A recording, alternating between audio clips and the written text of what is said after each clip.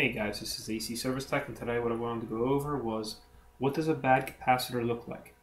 Alright, this particular capacitor was just pulled out of a 27-year-old Florida heat pump. I just found this the other night and it was leaking the dielectric solution all outside of the capacitor. Alright, so the fluid is actually coming out and all over the place. Alright, so you don't even need to test that. That is bad. Just make sure you turn the power off, you disconnect it, and you replace it with a like style capacitor with the same rating. Alright, this particular capacitor right here, if you can make that out, it's actually got like a mushroom top. So basically the middle of it is pointed up right here. Alright, whenever you see that, that is a bad capacitor as well, or one that's on its way out.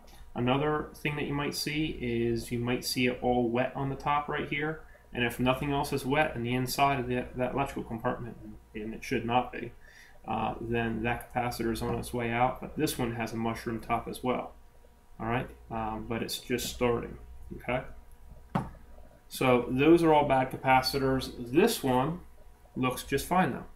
Alright, so you wouldn't have any visual on this telling you that it's bad. So we're going to go ahead and test this one out.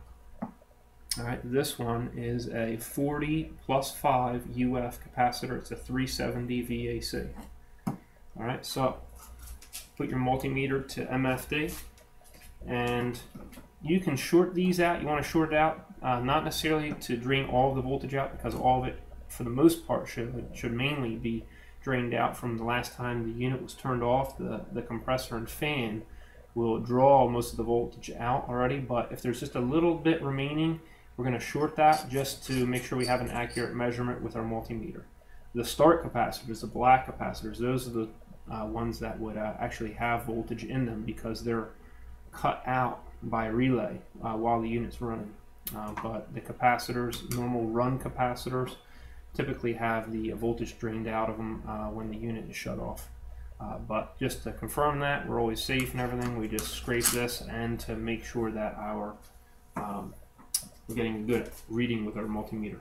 So common to fan, we should get 5. See here, we should get 5 MFD, and you want to press your probes down real nice and hard. All right, and you see we are actually getting, oh, there we go, 0.87. All right, so you want to leave your probes on there for, maybe 10 seconds. Press them in real hard, 5 to 10 seconds. Make sure you're making a good electrical connection, and that is nowhere near 5 MFD. All right, so it could be within 5 to 6% off, and it would still be okay. So now we're going to go from HERM to common. Okay, so we did fan to common, and now we're going to go HERM to common. All right.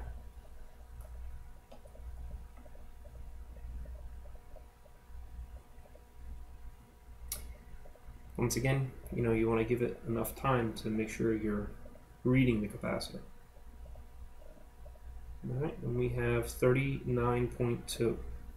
Alright, so 39.2 is within 6% of what this capacitor is calling for. So that side is still good, but it's very, very likely to fail very soon from now. So you're going to replace this with another dual run capacitor that is 40 plus 5 UF, or you can replace it with a single capacitor that's 40 UF, and then another single capacitor that's 5 UF. 5 meaning for the fan and 40 for the hermetically sealed compressor.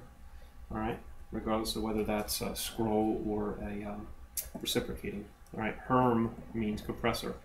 Fan is talking about the condenser fan on the top of the outdoor unit. And then common is just attached to one of your 120 volt legs, and you have 2 120 volt legs that make up your 240 volt power for your outdoor unit. Alright, so you're going to make sure you do all that with the power off and the wires isolated off of the capacitor. That's how you do it. Hope you enjoyed yourself. We'll see you next time at the AC Service Tech channel.